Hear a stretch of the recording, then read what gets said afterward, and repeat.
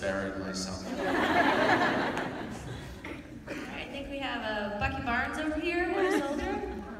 Hi, Sebastian. Thank you so much for coming out to Austin. No problem. I wanted to know, you were so good about sharing your personal thoughts about the characters, really getting into their head, digging in for what their motivations are. I have my own headcanons, but I'm curious about what yours is, or why Bucky decided to go back into Cryo.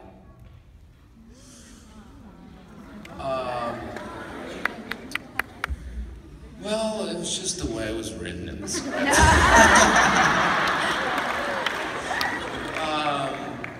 I was like, really? Alright.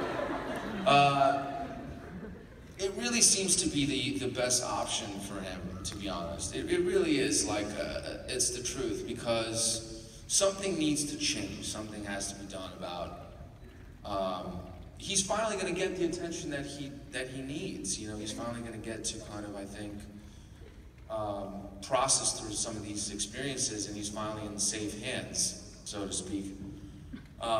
Those hands might have claws, but you know. But yeah, it's so. It's the only option, I think, for him at this point. Thank you so much. No problem. And you probably don't know the answer to this, but do you know how big of a role you'll be in the Black Panther film? Or if you'll be in it at all? No, I didn't hear a thing about it, to be honest.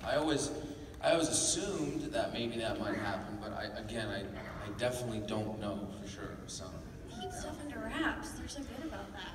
Which They I do. appreciate, because you like to be surprised, but. You do like to be surprised. It's kind of like being on a game show. So, you're just watching this wheel go around, and then you're like, oh good, I'm still alive. But, Yeah, your job is probably not the best when it's like your livelihood.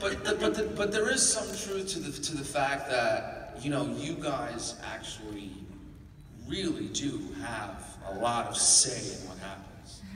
You can't forget that. I mean, you know, the questions that you have, the way that you feel about these people, these characters, you know, the movies, like, they listen to you. So, you know, it's actually, the audience is much more influential.